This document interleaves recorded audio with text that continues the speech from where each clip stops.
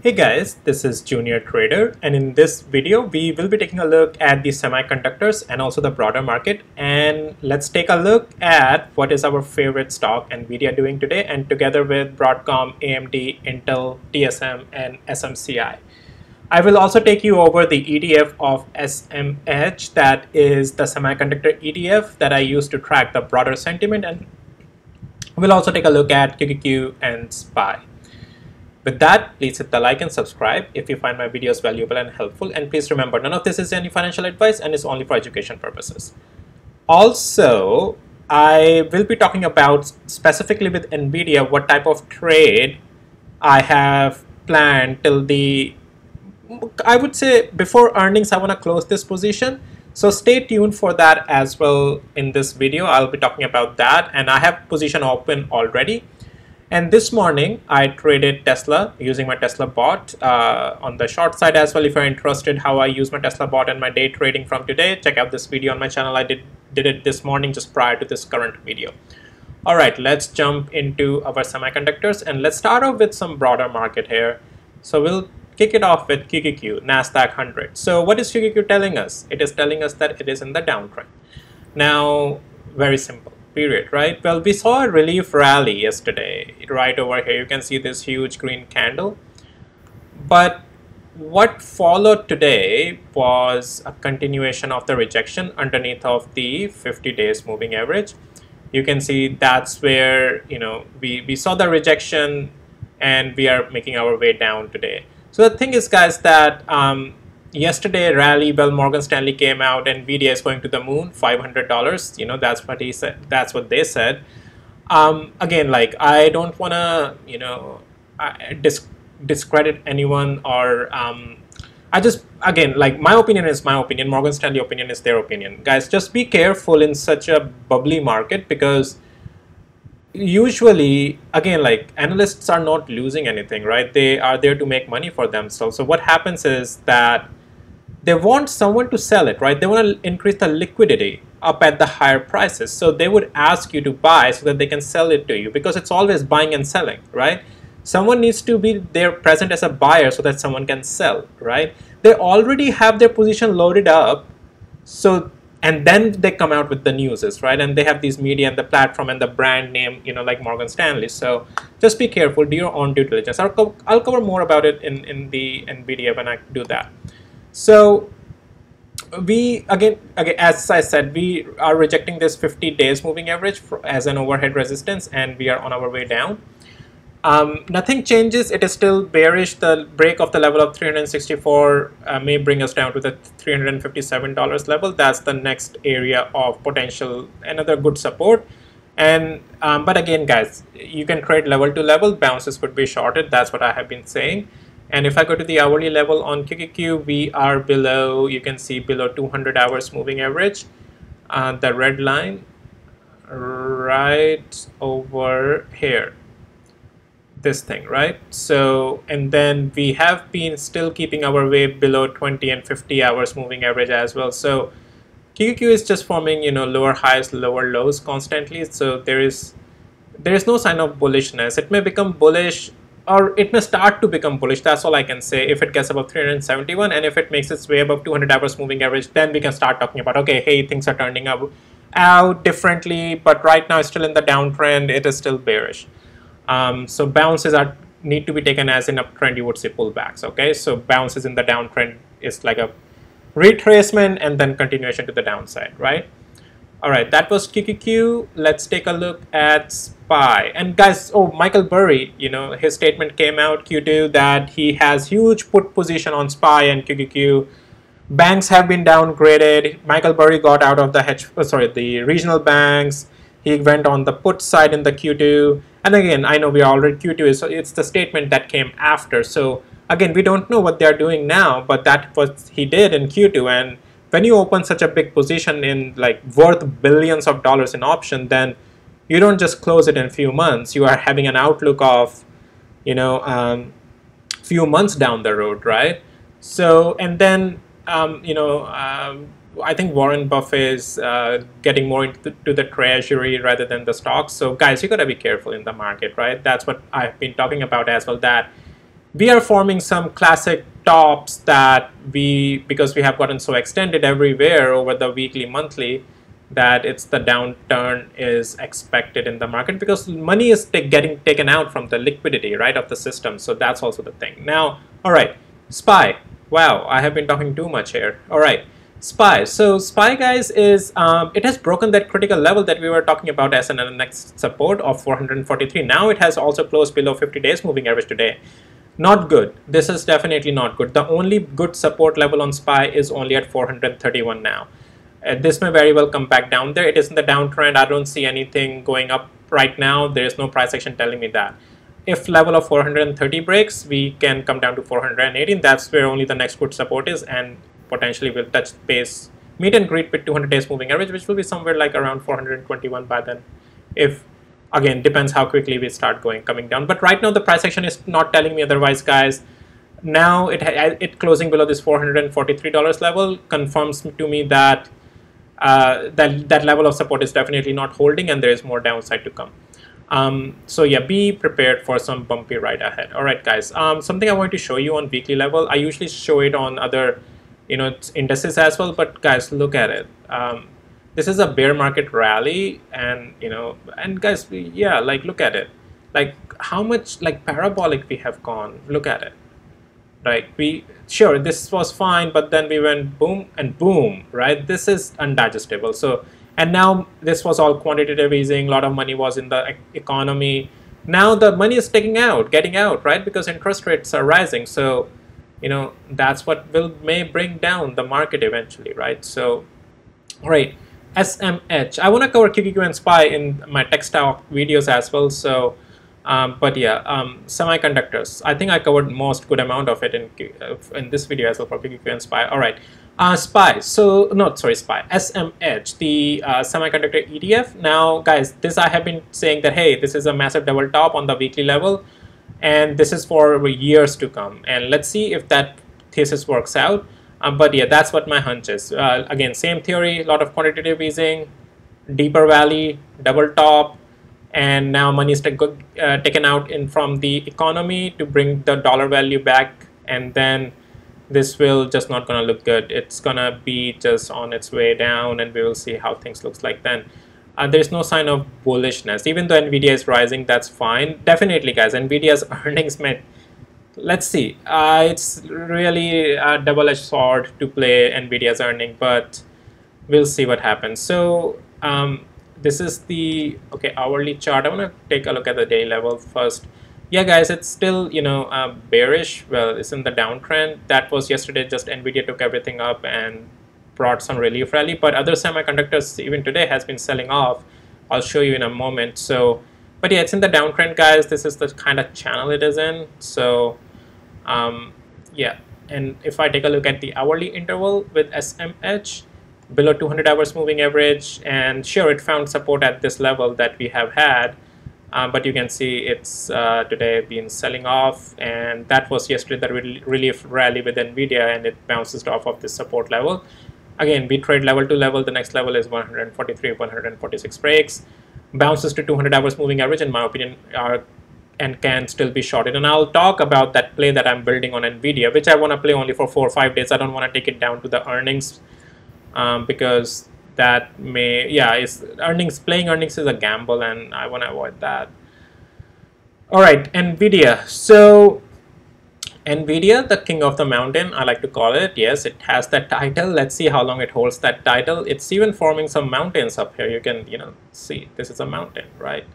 Well, okay, jokes aside, let's talk about the price action on Nvidia. So we all know the story yesterday that Morgan Stanley came out that hey, $500 to the moon. Sure, who knows?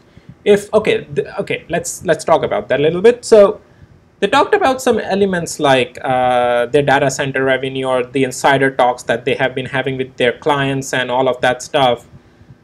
Let's see. We will get to know how the price action reacts and the earnings comes out. Definitely, Morgan Stanley has put their name out now. And again, I don't want to be the judge of that. I want to see if earnings fulfills what Morgan Stanley said.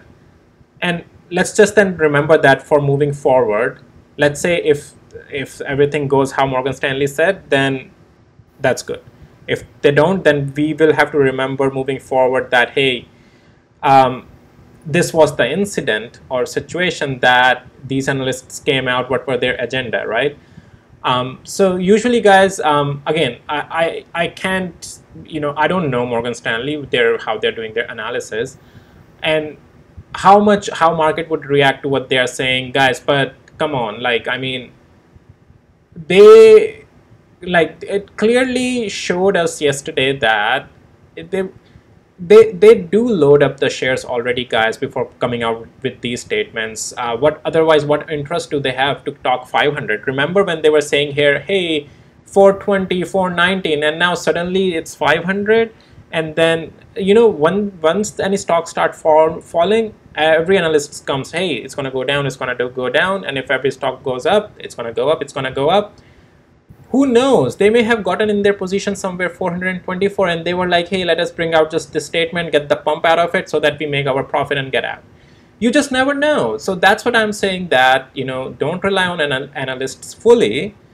Again, it's up to you. I don't tend to follow my trading plan as per the analysts. I like to do technical analysis and taking macro sentiment into account, like the money flow, the cash flow, and all of that. So, all right, let's talk about Nvidia more.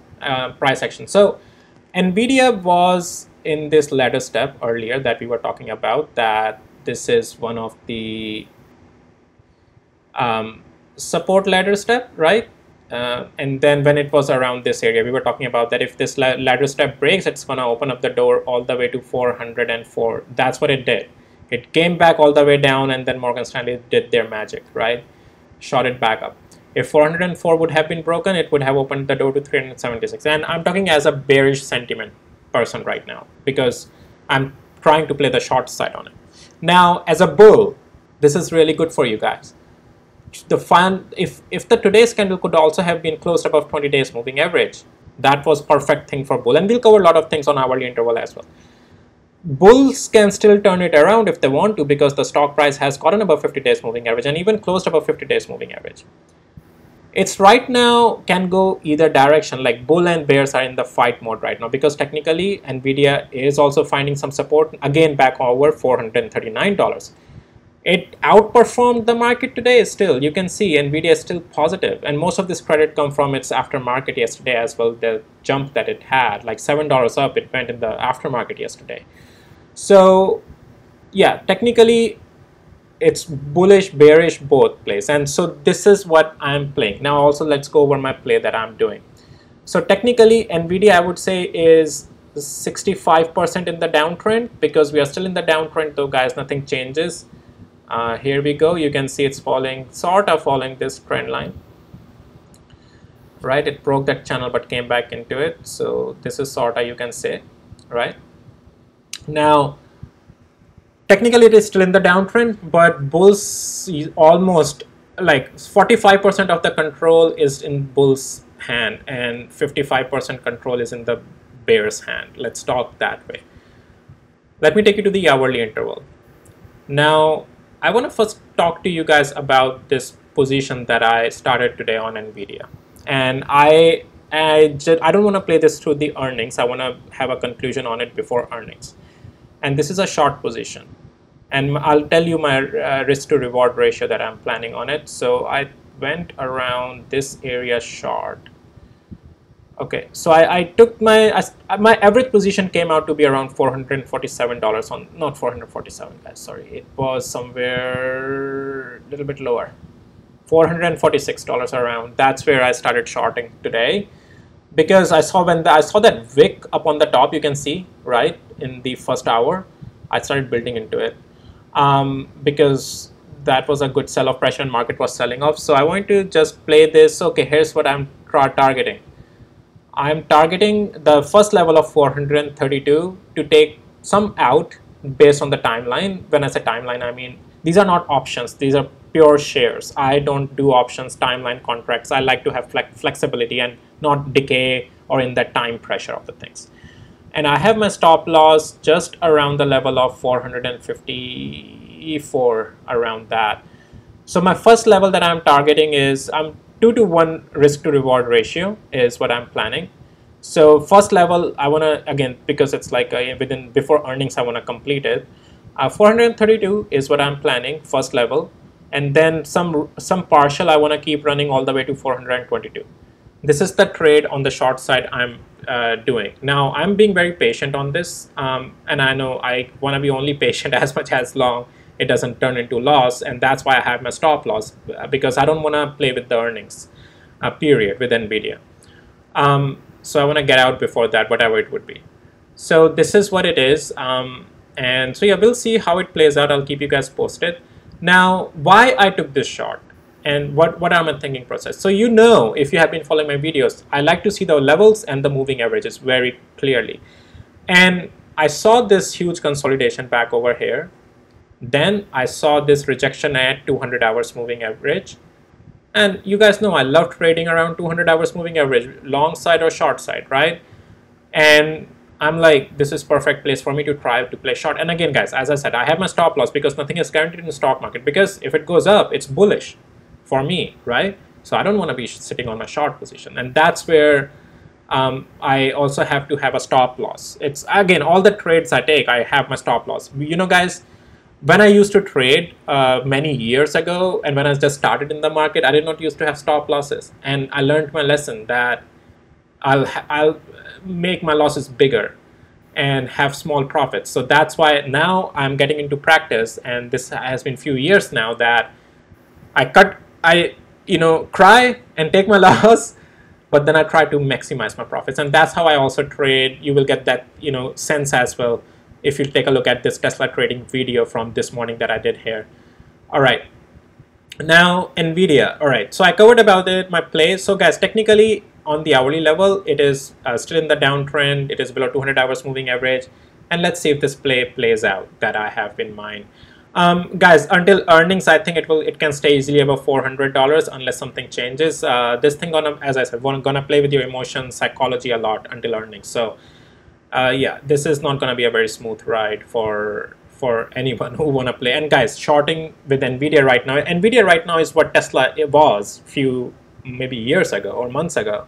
And that's what Nvidia is right now. Shorting Nvidia is really tough. Like, I have shorted Teslas as well multiple times, and in profits I have one swing short open on Tesla from all the way to from 400 and I think 70 around dollars to all the way till still I'm carrying it. Most of it I have scaled out, most of it as well.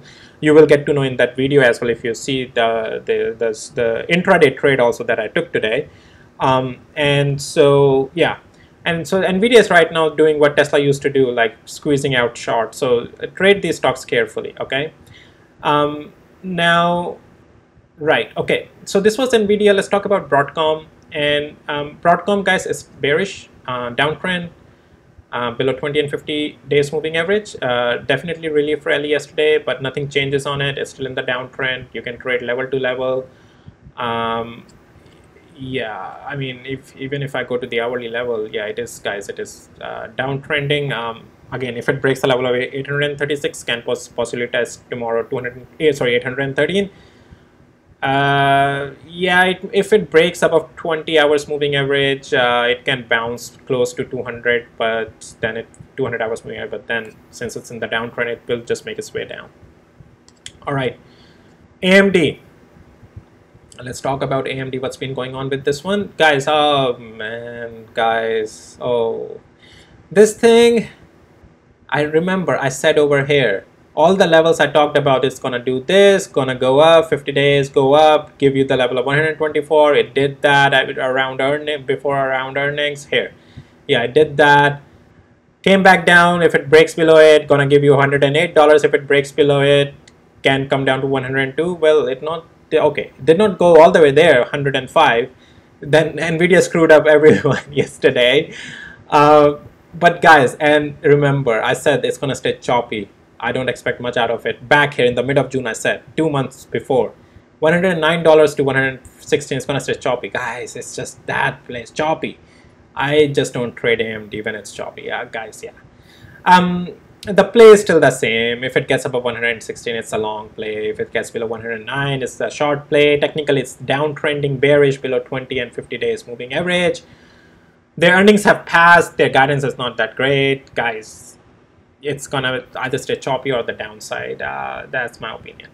Intel. Okay, I have been avoiding Intel for quite a while. Let me just talk about it today. Guys, very simple. Stay out of it. It's okay. If you have love for it, your entry positions are around 20, 50, and 200 days moving average. It's not a short play. It could be a long play.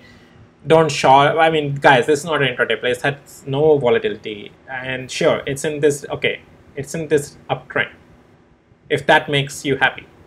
It's in the uptrend. Intel is in uptrend. Guys, I don't know what this stock is going to give you. If you have love for it, again, until 200 days moving average, you can average into it. If you really want to hold it, $25 is a good support. But guys, I think it's, if it breaks, you should not have it if it breaks below 200 days moving average. It has nothing going on for it. The management is sleeping.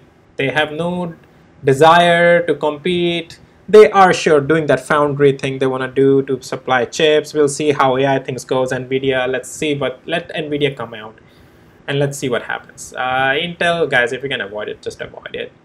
TSM, guys, been talking about it since the time it broke 20 days moving average. It's a short play downtrend. I talked about it's going to meet 100 days moving average. It's almost there, guys. This was the play, you know. At this point, if you had the short when we were talking about the downtrend here, this would be the place you want to book your profit, and the play is over. That's what it is. Yeah, right now I don't see any further play with TSM. I would at this point would basically just want to cover my position. If I would be short, I would just cover it in profit here.